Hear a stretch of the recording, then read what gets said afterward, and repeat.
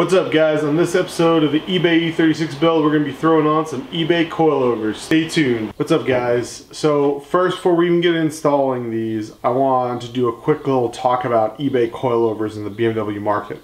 So when eBay coilovers became a thing, there was a ton of trash talk, a ton of you're going to crash, ton of this nonsense. And so I had an E46 with H&R and conies on it. I then had an E30 with a fully built fully adjustable ground control suspension. So I know what $2,000 coilovers are. I fully understand. And for guys that track their cars, I still think that, you know, good name brand, well-valved systems are really, they're worth the money. But for a car like this, where you're interested in things like stance, you're interested in things like just better handling than a blown crappy suspension, eBay coilovers are a wonderful thing. And for $250, they represent a ton of value for money. So let me kind of walk you through the design here.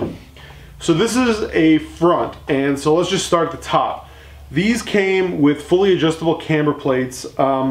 They have a spherical bearing in them, which is a nice premium feature. The thing is, something like a spherical bearing, right? Like if these are quality materials, they're gonna last and perform just as well as like $300 or $400 adjustable hats on their own. If this is crap, it gets burnt up, then it's not gonna work very well and you're better off with rubber bushings. But basically, if you loosen these screws, you can adjust the amount of camber you have, and I'm gonna have it set to the factory amount. Because I don't want to be all cambered out, but this does give you the option. Moving down, you have an aluminum anodized top hat, a steel retainer ring, and that is where your spring starts. And these springs are about 500 pound-foot springs. They're linear springs, they're not progressive. And of course, you have a shock. Down here, you have your bottom spring pad and then a lock collar for it. And then down here, you have another lock collar. And the reason you have that is because on these are just like the ground control ones or the ones that BC Coil sells. This whole bottom assembly is actually adjustable. And while it makes it somewhat of a pain because you have to break all of the bolts loose and basically do the whole suspension and do major height adjustments, it's a really clever design because that means that this part right here, the shock travel, is always the same. The problem with a lot of lowering kits is you basically drop the spring out the bottom and then you end up with a shock that can only move about half an inch or an inch, and you end up blowing it out and then it rides like crap. This kit allows you to do major height adjustments without kind of destroying your shocks, and I really like that. So what we're going to do is we're going to basically measure the stock suspension when we remove it, set this height to about an inch underneath the overall length of the stock suspension, and bolt it in, and then you can do fine height adjustments, you know, half an inch or a quarter inch, using the lower spring perch without having to unbolt all of this. So, I mean, we'll see how well it stands up just from a feel. These feel really nice, the shaft diameter is well sized, and they feel like a quality product. The rear shock assemblies, these are also height adjustable. You can release this lock ring and then adjust the height right here. We're gonna set these to stock ride height because they're just shocks. They feel good. They also have spherical rear shock mounts, which are a nice feature. All new hardware everywhere, so these are hopefully going to bolt in nicely. And they have a nice solid rubber bump stop you can see right there, which is another feature I like to see as kind of a quality product. The rear shocks aren't coilovers. They're actually sit between the lower control arm. They have a lower perch, a beehive type spring, and so this is also about 500 pounds per inch. And then it has this top hat, and this top hat is adjustable. This is how you adjust your height, ride height, and I'll show you all this on the car later. On the E36, it makes a lot of sense to put this at the top because it makes it easy to adjust when the car is on jacks. If you put this on the bottom, you may have a hard time getting in there with a spanner wrench. It just kind of depends. Generally, you want to put these at the bottom, but you don't have to. And so on this car, we're probably going to put them at the top. And I dropped it a minute ago, but there's also a steel plate that goes here between the anodized aluminum and the steel spring.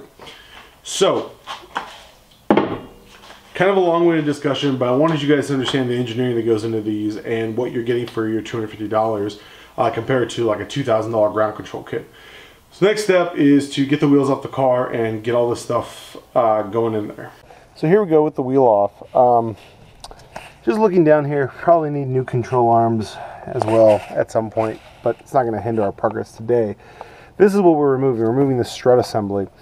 And if I take you back here, I don't know if there's enough light or not, but there's one bolt right here that goes through it, so you're going to need to take the nut off the back and then unscrew the bolt.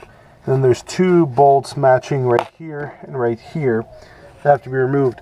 Once those are removed, you can actually just knock this whole rotor assembly off, come up here and remove these three nuts, and then the whole assembly will come out. It should be pretty straightforward.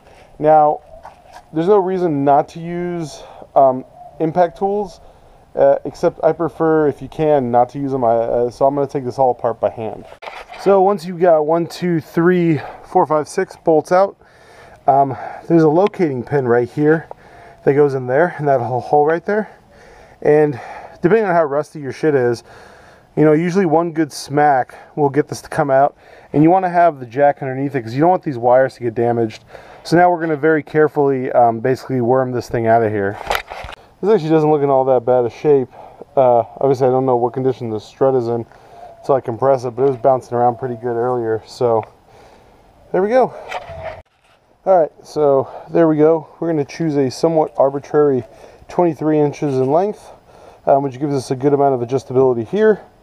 And we'll just basically see how it sits. If it's too low, we can always unbolt it and jack it up a little higher. Okay, so this only goes in one way. As you can see, we have our adjuster set to standard stock camber. Down here, we got this twisted to fit. And one very important thing is everything that goes back in down here has got to have Loctite. And then we'll put all these rubber grommets and stuff back where they're supposed to be. On some cars, I believe on the M3, this is used to mount the sway bar, but on this car, the sway bar actually mounts down to the control arm. So it's a little bit different design. I think it may be like a late model, early model thing. So we're not actually going to use this, but it is there for those people who need it. And this, I don't remember what this is for. I think on some of the later cars, there's another sensor that mounts here. But again, it doesn't get used on this car. So there we go. All in, fully adjusted. We'll basically see what it looks like. Now, just as an example, I put this wheel back on, I actually set the car back down. This gap in here is about 2 inches. And if I bring you guys around to the unaltered side, this gap here is about 3 inches, 3.5 inches. I measured it with a tape measure. So that's just to, you know, obviously I don't have to do this, I just wanted to show you guys as an example. I'm going to jack it up and put the new wheel on it. So there it is with the new wheel. In my opinion, still got way too much gap in there.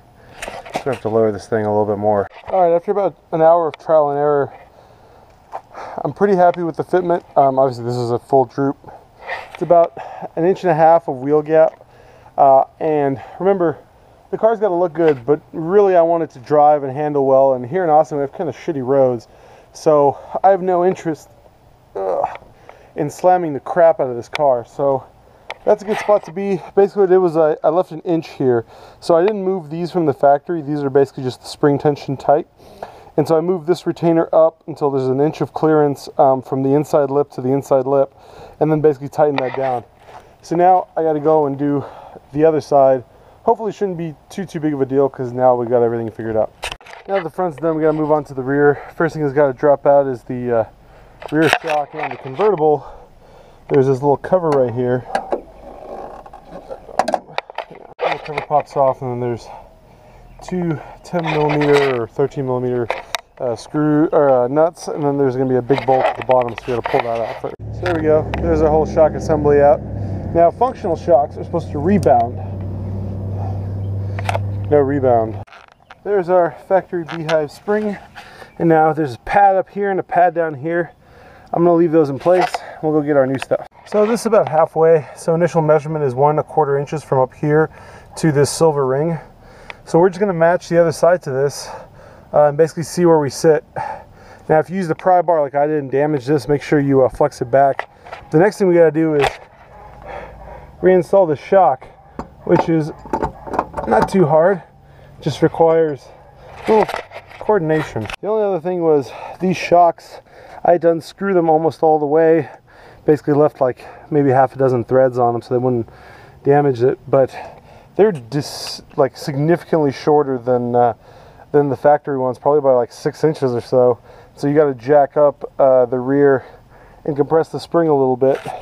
So that looks pretty good. So we got 1.25 inch spacing in there, so now we just got to do the other side. There we go. We got our back wheels on, suspension's all done. Let's take a look underneath in the back here. You can see new shocks are on, springs are up in there. All is good in the world.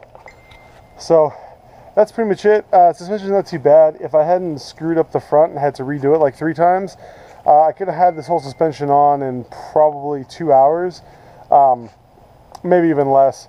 But it wasn't really too bad all in all, and I guess we'll find out how she runs and drives. So here's the stance with the suspension set. Got the alignment done this morning. This is exactly what I wanted. We're not tucking wheel or tucking tire or any other kind of bullshit, but the fender gap is just about perfect, front and rear, and the car absolutely drives like it's on rails. I've had all kinds of suspension over the years, and this eBay stuff, it's just as good as any other kind of mid-range suspension option. So I would compare it to H&R race springs. It's about the same stiffness and dampening, and basically the only question now is we're just gonna have to see how long it lasts. When I went to the alignment shop today, running about 2.2 degrees negative camber in the front, about 1.75 degrees in the rear. Very reasonable. The caster the crossover was perfect. The caster was a little bit outside of the factory BMW specs, and the toe was pretty much all we had to adjust. We got it dialed right in, and so the car goes steering wheel straight, car goes perfectly in a straight line. If you bump it, it seems to want to pull a little bit to the left, but that might be these used tires that I'm running. But all in all, one hand on the steering wheel, this thing goes perfectly straight. Super fucking happy. So I'm going to finish doing this paint correction work, and then we're going to take it out to the twisties. So there we go. eBay coilovers are on the car. I want to thank you guys for watching. As always, I'm Max. This is MaksWerks. If you like the video, hit the like button. If you like the channel, hit the subscribe button. Check out the rest of the playlist of the eBay E36 videos. And peace.